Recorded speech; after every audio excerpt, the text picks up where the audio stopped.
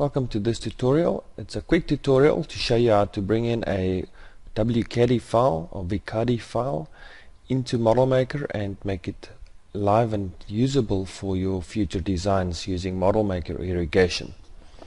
Now we will have to create a DXF file in WCADI or WCADI first.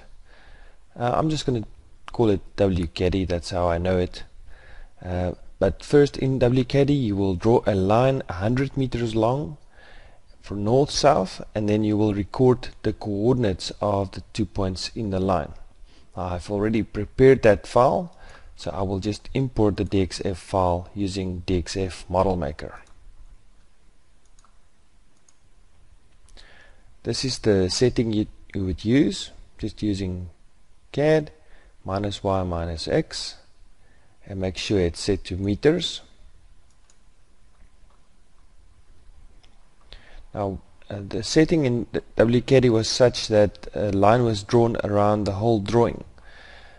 When you bring it into ModelMaker, the scaling is very odd. It's actually very small compared to true one-on-one scaling.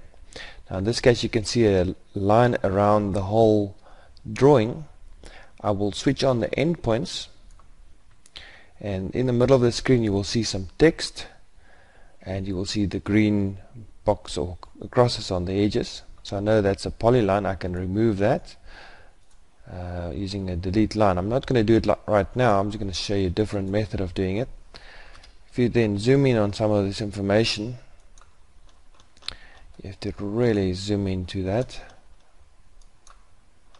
You can see that's a text value sitting in the middle of the screen there. I know for a fact that the drawing sits up top there. You can see there's a bit of a different in coloring there. So if you zoom in there, that's where the actual plan sits. And now I will ID everything outside of this area. So I use my CAD ID functions, do ID, area. That's just a ghost image, so I just replot it pressing R on my keyboard. And that's the area I want to exclude, so I'll say ID everything outside.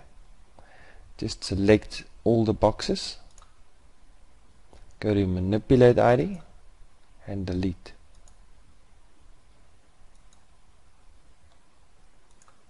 Now if I press normal, what is left on the screen is that which I actually want. So the endpoints was really just a way for me to quickly identify the bulk of my drawing to see where it's located. Now you will see that the drawing is rotated and it's also mirrored. So the next step would be to rotate it and scale it into the right position. So we would go to CAD, Global, make sure everything and all X is selected, and then you say Match. Then you will use your line endpoint snap mode to say that the 100 meter line, this is it. I will start with my top section, which is actually the bottom of the line as drawn in WCADI. I will then give that a coordinate which is 0 and 0. I will close this box because it pops up a second time, so I'll cancel that. Click on line endpoint again, and then click on line on the other side and give it a coordinate again. This time the X is -100. Now if you have the actual coordinates for those points on the line, you could have typed that in. I didn't, so I'll just use 100 because I know the line is 100 meters long, so at least the line will be north-south exactly 100 meters as it was drawn in WCADI.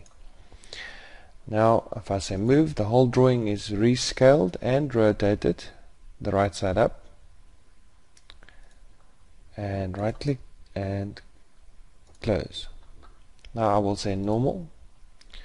Now I want this text box to be on the other side of the drawing, so it actually should flip around the y-axis. So I'll just repeat the process, go to CAD, Global again. This time I will use mirror, and I will say mirror about a line. Now the line I drew in WCADI is perfectly north-south, so I'll just use that same line by clicking on it and say move, and then close. and now my drawing is just replot, properly scaled and in the right proportions. Now I will convert these CAD lines, which are three-dimensional polylines, just to show that to you. I'll go to CAD line info and click on any one of them and go to the coordinate editor. That's 668, the elevation on that. Choose a different one, 652. Okay, so I can definitely see that there's some elevation on those lines. Now a quick way to do this is to go CAD, ID, do ID, and then go to layer, because WCADI gave the CAD work some nice layers, which is nice. I can use contour lines. That's the actual layer of those lines, and if you say OK there, you'll see only those lines are identified or selected. We can then go to manipulate ID, CAD line DTM points.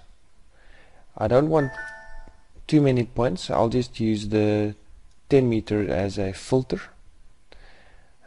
just so that it plots a point at least every 10 meters on the lines, and then it has to add those points to a specific project or point surface. I'll just choose point surface 1 because there's no points at the moment.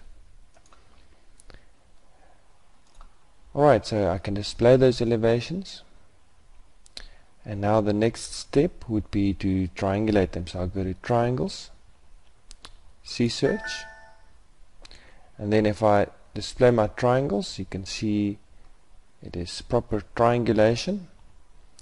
You will also see that the CAD and the contours are very similar. So you can see here there's a slight difference. In some places you might need to do some editing so that your CAD lines up with your contours, or your contours lines up with your CAD actually. Okay, but I have now finished with the initial process. I can now switch off my triangles just to clear up the drawing, switch off my elevations. You can actually see the contours are followed quite nicely with the actual DTM surface contours. So the CAD in that instance is not necessary, so I can go to my layers, pressing L on my keyboard, and there's my contour CAD layers. I'll switch that off, just make a different layer active. Now what you see there is actual triangulation surface modeling based on the CAD. Now I can go to my irrigation and add some nodes. So I'll just add a few nodes just to take you through it. I'll add a valve. I'm in block 0, so I'll just add a valve at some of these points. Maybe add some fittings. Got a few fittings here. There's actually one down there. Okay. And then I'll add some piping. In fact, let's first add the pump. There's a pump down there. And let's go to pipes and add our main line.